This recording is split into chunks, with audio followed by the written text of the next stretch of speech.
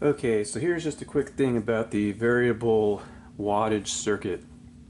Um, Occasionally I'll hear people saying that they have a convertible and their variable wattage doesn't do anything.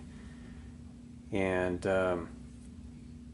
I surmise in a lot of cases because they have the wrong kind of preamp tubes in the sockets concerning the variable wattage part of the circuit. Now, basically I've heard it described as being a sort of fancy master volume control where the wattage control varies how much signal can make it to the grid of these tubes. So I'm going to show you here. I'm going to remove this one EL34 so we can see all these tubes. So these two tubes here are the variable wattage circuit, 12AU7, 12AU7, and in the middle is supposed to be a 12AX7.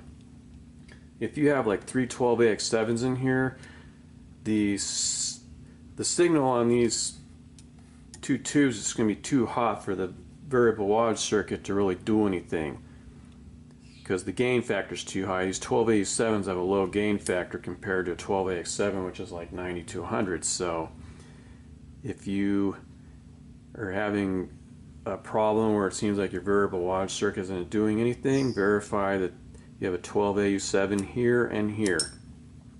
Now my amp has a tube chart in it right here that shows what all these are supposed to be, but I don't know how many convertibles still have this on them. So hopefully that helps you if you have a convertible and you're wondering why your variable wattage circuit doesn't seem to be doing anything. Check this out. Let me know if it works for you. Thanks for watching.